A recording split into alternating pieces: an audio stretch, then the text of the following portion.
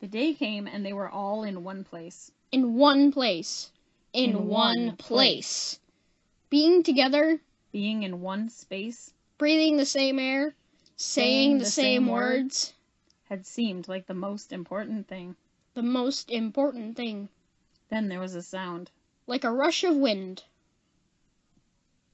Then there was a sound. The sound of things changing. Then there was a sound. Suddenly nothing was the same. Those who were gathered received new languages. Those who were gathered received new dialects. Those who were gathered received new understanding. Those who were gathered received new power. Those who were gathered received the Holy Spirit in a new way. It became clear immediately that what was important had changed. Immediately, it was clear that what was important had changed. What was important had changed. Immediately. That was clear. Being in one space was not a priority. Speaking in unison was not a priority. Being all together to breathe the same air was not a priority. The power of the Holy Spirit rearranged their priorities to align them with God's. God's priority of diversity. God's priority of widespread grace. God's priority of neighbors and community. God's priority of stepping out. Reaching out. Being out in the world. The world that God loves. The world that is God's priority. Being aligned with God's priorities. It felt. It feels like being on fire.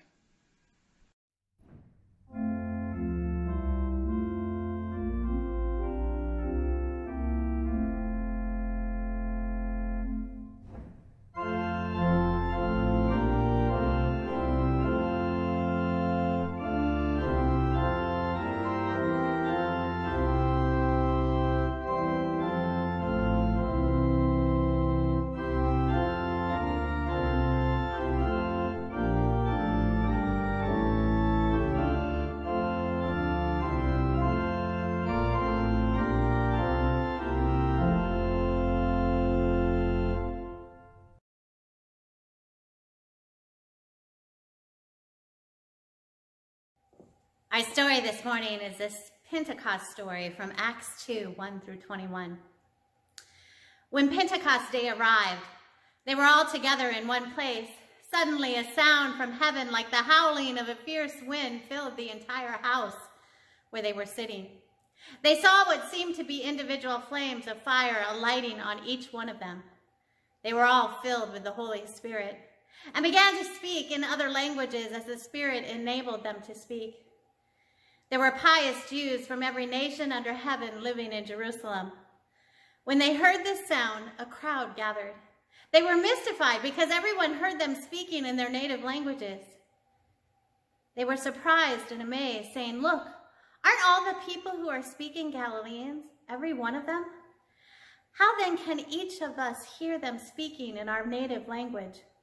Parthians, Medes, Elamites, as well as residents of Mesopotamia, Judea and Cappadocia, Pontus and Asia, Phrygia and Pamphylia, Egypt and the regions of Libya bordering Cyrene, and visitors from Rome, both Jews and converts to Judaism. Cretans and Arabs, we hear them declaring the mighty works of God in our own languages."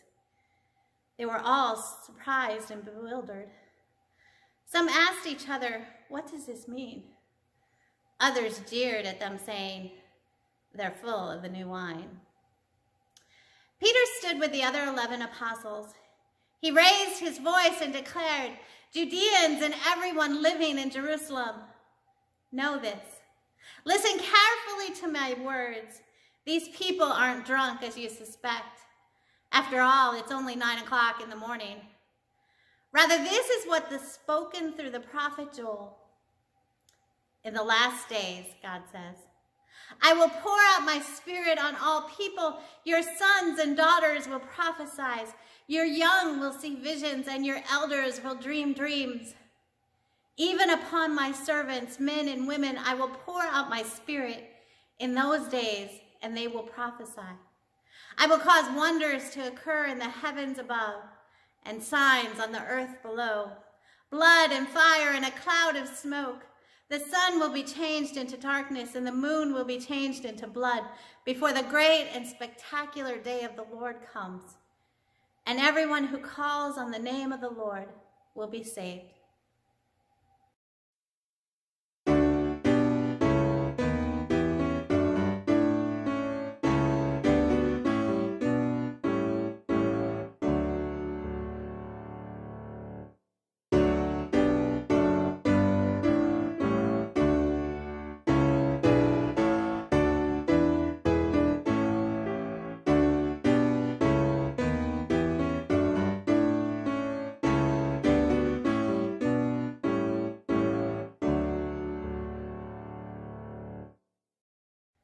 Waiting.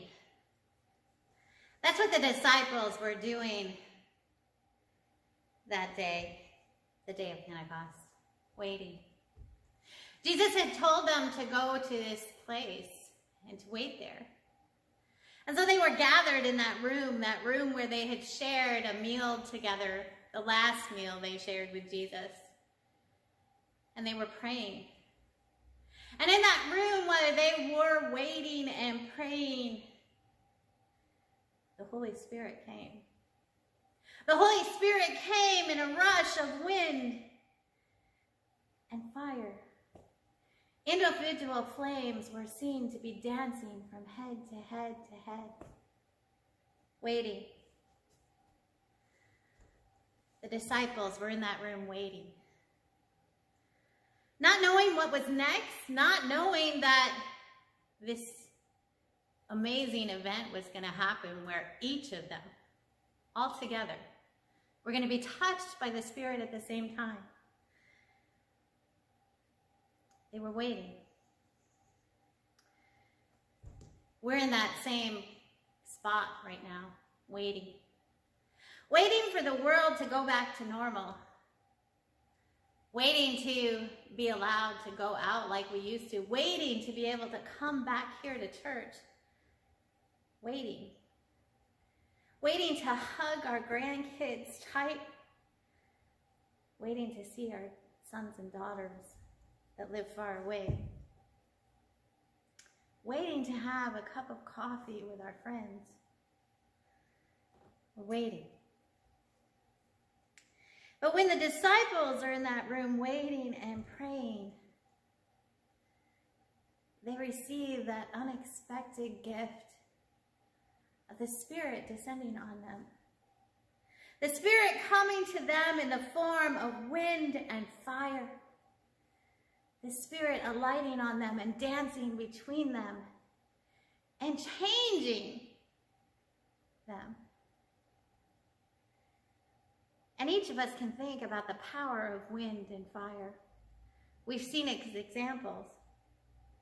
This year we watched as Australia burned and burned and burned. How the wind would take the fire and make it leap from space to space, from tree to tree, from town to town. We would watch as animals and people fled in the wake of the fire and the wind that brought it. Terribly destructive. And just in the last 2 weeks, we've again watched the power of the wind. This time the wind was pushing water, and that water turned into Cyclone Amphen. The most powerful and super cyclone to hit the Bay of Bengal.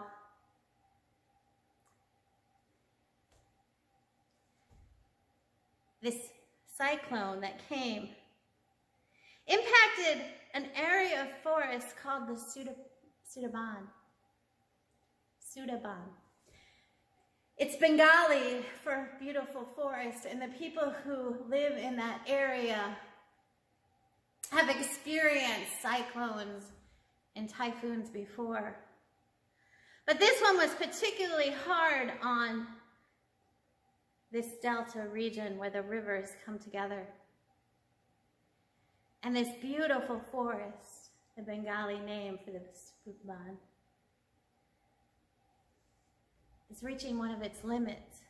One of the impacts from global climate change is that this super cyclone may be destroying one of the areas that is as important to the people who live there and is important to the welfare of the earth as the Congo Basin, as the other rainforests around the world. And we watch the wind take that water and whip through there, destroying houses and displacing people.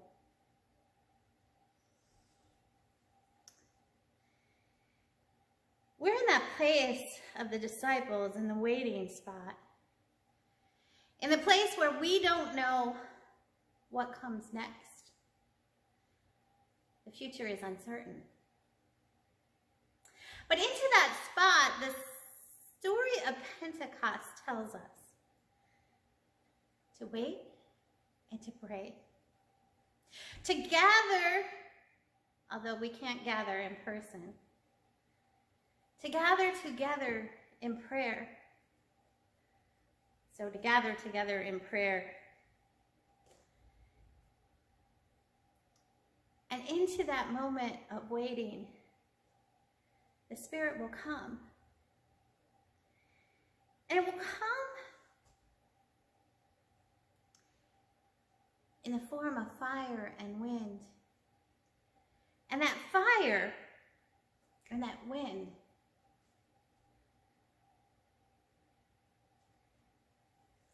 this year, I've been struck with that image of fire and wind, partly because we are looking at a world where we have stopped. We've all stopped. And we're watching as people are being rushed out back into the world.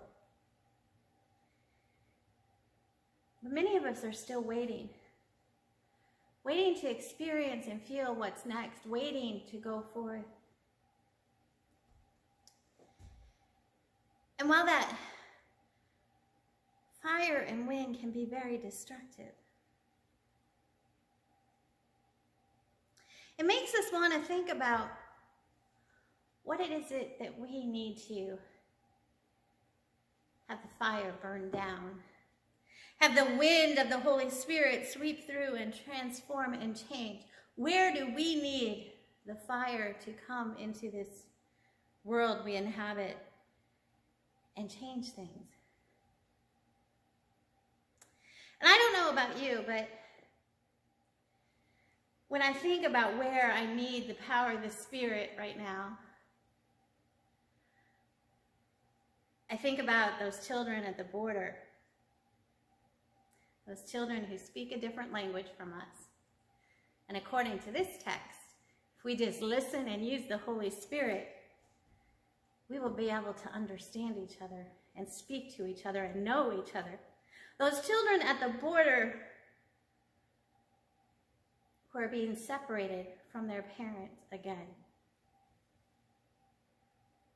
who are being sent back to their countries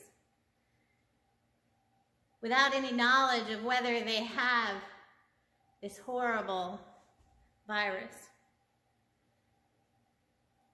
And I think of needing the fire and the wind to sweep through all those immigration camps, detention facilities, to show us what it means to treat people as if they are truly one of us. And I think about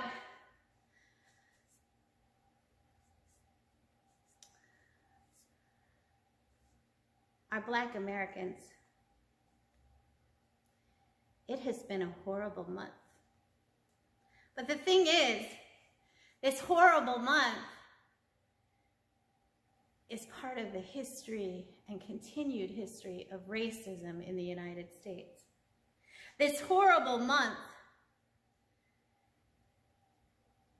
may have opened our eyes, but that racism has been present for hundreds of years in this country. And so when we think about the Holy Spirit coming with the wind, or at the end of John's Gospel, it says Jesus breathed the Holy Spirit into the disciples. His very breath came out of him and went into them. That Jesus gave them new life and gave them the Spirit with his breath. And all I can hear is that man with the police officer kneeling on his neck saying, I can't breathe. I can't breathe. I can't breathe. Those two images. The breath of the Spirit being blown into the disciples, and the breath of that man being shut off, cut off, being stopped. We need that Holy Spirit fire and wind to blow through our nation and make us change these destructive, white supremacist, racist attitudes that keep leading to the death of Black Americans. Because there have been many images in the last few weeks. There was the image I watched yesterday of a young man who was speeding. And the officers want to pull him over, so he makes sure to go to a spot where he knows that there will be people around.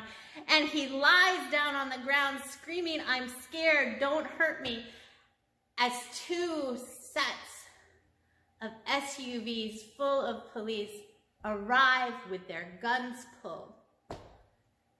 And that young man,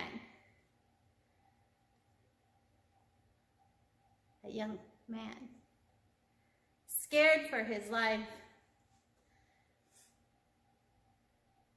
is being told to get up.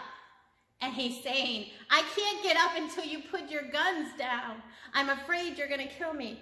And then you see his 90-year-old grandmother come out to get between him and the police officers. And they push her. They hurt her. This 90-year-old grandma who just wants to save her grandson from being shot. And we see the pictures from Minnesota where people are so angry that they're out in the streets looting and protesting and saying, stop, enough. Aren't I human? Aren't I the same as you? What does it matter what color my skin is? And they, unarmed, are being met with tear gas and rubber bullets. And yet we just saw a whole bunch of white people march into state capitals carrying firearms with no tear gas and no bullets. And so I want the Holy Spirit to rush in. I want that Spirit fire to dance on us and transform us and help to cleanse the sin of our nation.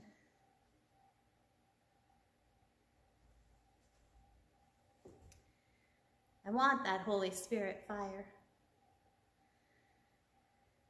But the other part of this story is that fire, that Spirit, that wind and breath invites people to enter the world differently, to hear and see each other differently. It invites the disciples to begin to experience what it means to be in the place of another. They're able to share the stories, the powerful stories they have of Jesus, and speak to everyone they encounter in the language they need to hear to be able to hear that story.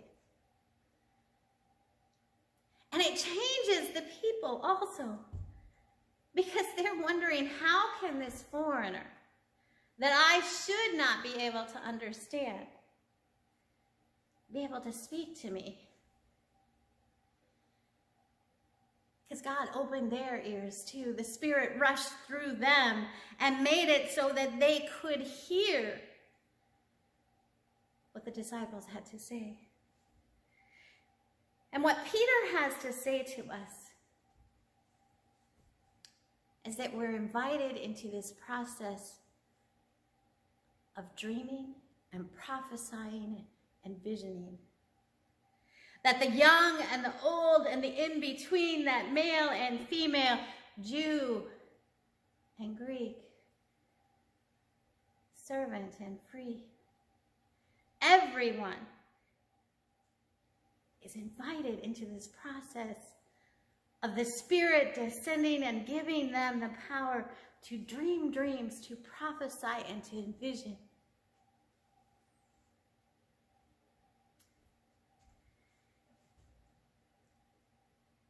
And that Spirit is already showing us what a world looks like. A world where the fire can come through and cleanse, can save us, as it says in the very last line. A fire that comes through and shows us how we can dream the dream of God. That we can show the dream of God. We can live that dream where we are, where we've been planted. And right now, as we are in that spot where we have to wait, that's the perfect time to pray and dream. That's the perfect opportunity to stop and dream. Dream the dream of God. What dream has God placed on your heart? What dream has God showed you for what we as the church here in Hinckley can be? Has showed you about how we can talk to our neighbors.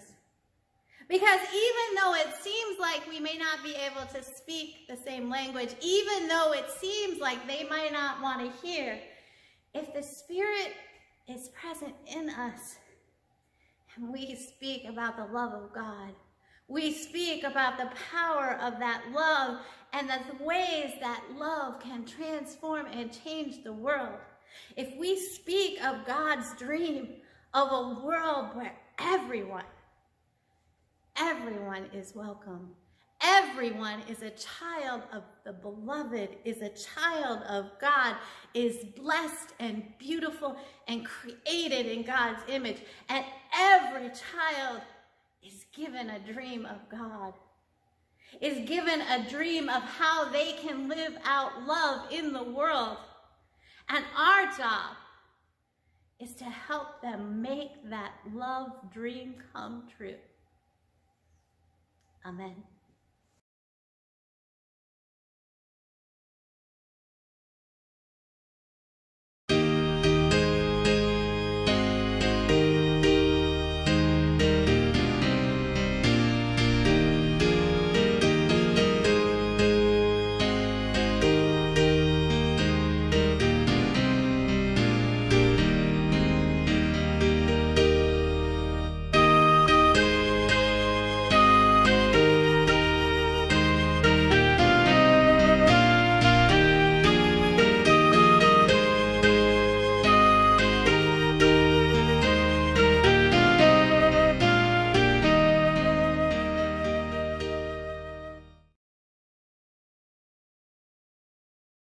Come, Holy Spirit, come, with the wind blowing through us. Come with the cleansing fire. Come, Holy Spirit, come. Come and move through me as I struggle today. When I see that beautiful little black boy riding his bicycle past my house, knowing if he goes 3 blocks up, he will pass the house with the Confederate flag waving. Be with that little boy and his family. Protect them and keep them safe. Holy One, we need your cleansing Spirit present with us. There is so much that needs your fire to rip through it and clean it out. We need your fire to burn where people don't have the health care they need, where people are hungry and can't get enough food, where jobs have been lost by the millions, where racism is persistent, where people are killed for the color of their skin.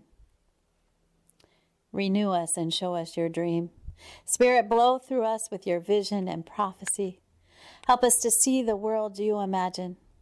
Help us to create communities of love and compassion. Help us to see everyone as a beloved child of God. Holy Spirit, blow into our lives where we are hurting. We pray for those who have died this week. We pray for those close to us who have lost a loved one, the Abel, the Miller, and the Winterbogger families. And we pray for all those, the 100,000 that have died by COVID-19. Please surround their grieving families with your love. As we stop to pray this day for those who are ill, those who are disheartened, those who are lonely. Come, Holy Spirit, come, as we pray together the prayer that you taught us. Our Father, who art in heaven, hallowed be thy name. Thy kingdom come, thy will be done, on earth as it is in heaven. Give us this day our daily bread, and forgive us our debts as we forgive our debtors. And lead us not into temptation, but deliver us from evil. For thine is the kingdom, and the power, and the glory forever. Amen.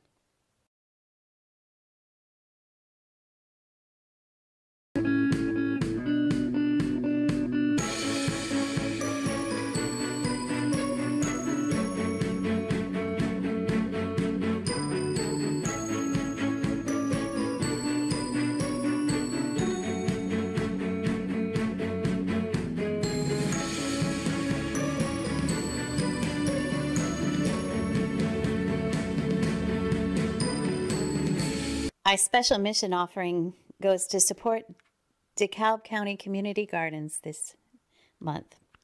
They have served over 6,500 residents since March 21st. The Grow-Mobile has had up to 10 pop-up pantry events in 43 days, serving over almost 4,000 residents, 75% of whom are new to the food pantry. The community garden has distributed over almost 39,000 pounds of food in just 31 days. If you'd like to support this mission, please make a note on your check, or when you donate at our PayPal site, you can find the information on our website at stpaulshinckley.org.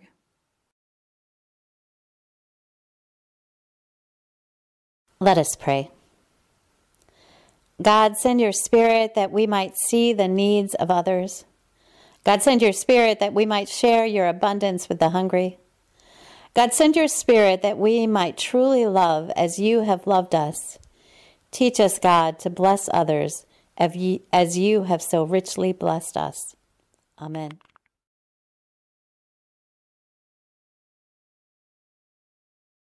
And if nobody told you today that I love you, remember, God loves you and always will. Remember that Jesus loves you and always will. Remember that I love you and always will. May you act on that love and dream dreams and see visions and prophesize the love of God to the world. Amen.